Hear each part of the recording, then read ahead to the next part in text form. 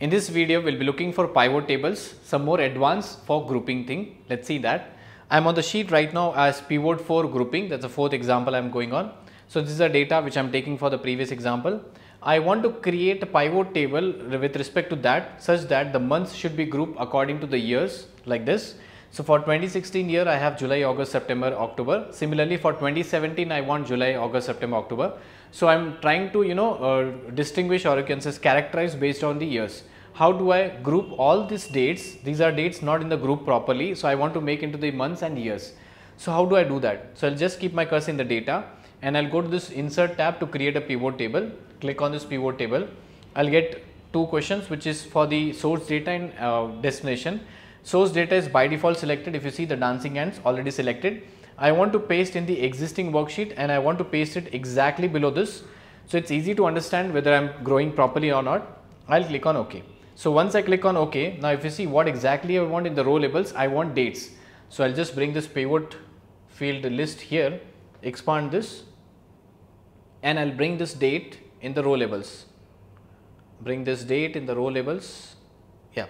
So you see, now in the newer version 2016, you do not have to group it. By default, it is grouped. What it is grouped into? It is grouped into the years, quarters and dates, which is available here. If you expand, you see the quarters are given. If you expand again the months are given. But in the previous version, what type of version you get it? They are ungrouped. How they are ungrouped? I'll just right click on this place and click on this ungroup. So previous version of Excel from 2016, if you go backward 2013, 10, 7 and 3, you get this kind of data which is ungrouped. So what you have to do is you have to manually group the dates. How do you group it?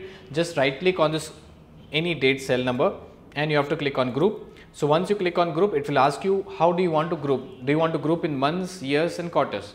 So I'll select as months and click on OK. So if you see, I've got the dates, they have compressed into different months, that is July, August, September, October.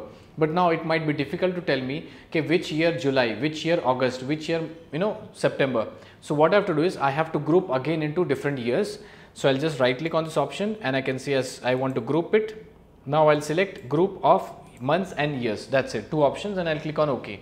So once I click on OK, if you see 2016 July, 2017 July, 2017 August. So I'm able to understand months belongs to which year. So it's properly done here. Next one, if you see what I have sales in this column place. So I'll just drag the sales and bring in the values. Let me just verify. 2016 July, it's 4315, 4315, which is coming approximately correct. Now what I want is, if you see here, it's giving us years and months, but here it is giving us row labels. So I want to bring the row labels properly.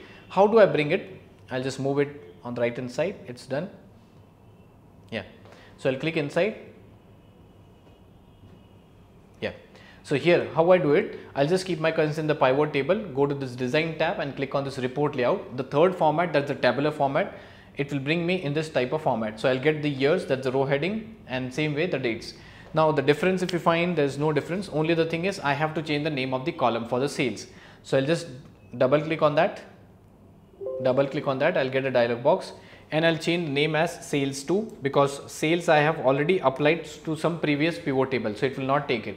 And I'll click on OK. So once you click on OK, I hope you have got this. So this way the table is given. Yeah, there's one more thing which is given here. They do not want here, one is the buttons. So how do I remove the buttons? I have to go to this pivot table tools in this place, analyze, and I have to click on this button. So button is gone here. Next is grand total is not available. So I have to remove that grand total.